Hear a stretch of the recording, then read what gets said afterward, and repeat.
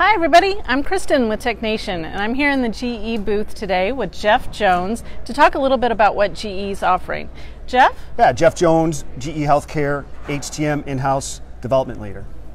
Excellent. Jeff, we've been touring the booth this morning and some questions have come up that we want to address for our audience.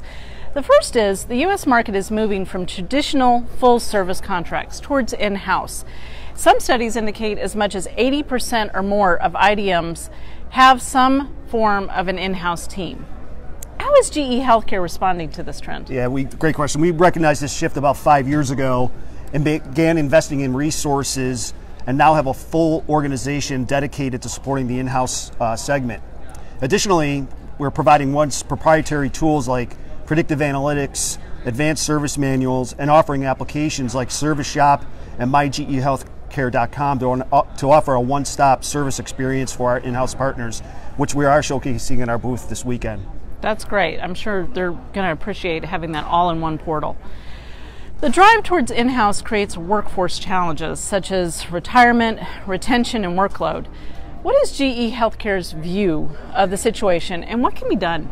Yeah, we're experiencing the same phenomenon. We have experienced ATMs leaving the market or leaving the industry and a new generation coming in. And we want to address that new generation with technologies that they're comfortable with, like simulation, virtual reality, and augmented reality, to provide that gaming-like experience so that they can train on a platform that excites them. Exactly. Gaming's huge right now, so I'm sure that's getting a lot of buzz.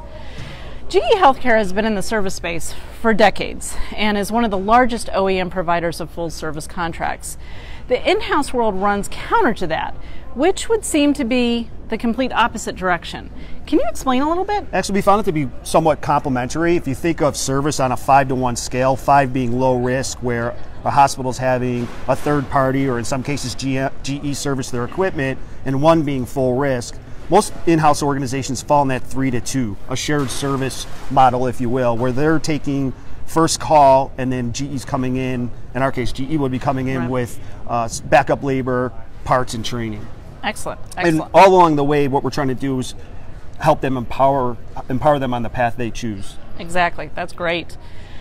So you talked a lot about analytics and advanced tools earlier.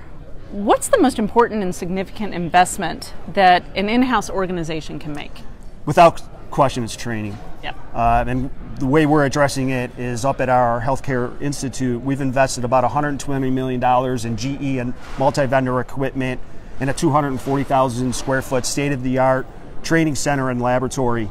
We also have a multi-vendor college and a soon-to-be announced College of HTM, all along the way providing an opportunity for in-house HTMs to train alongside GE FEs.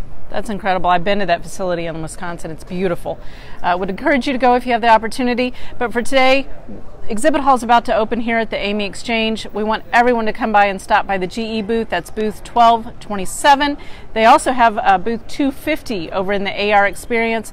Come by, say hi to the team, and learn more about what GE is offering here. Thanks, everybody. Thank you.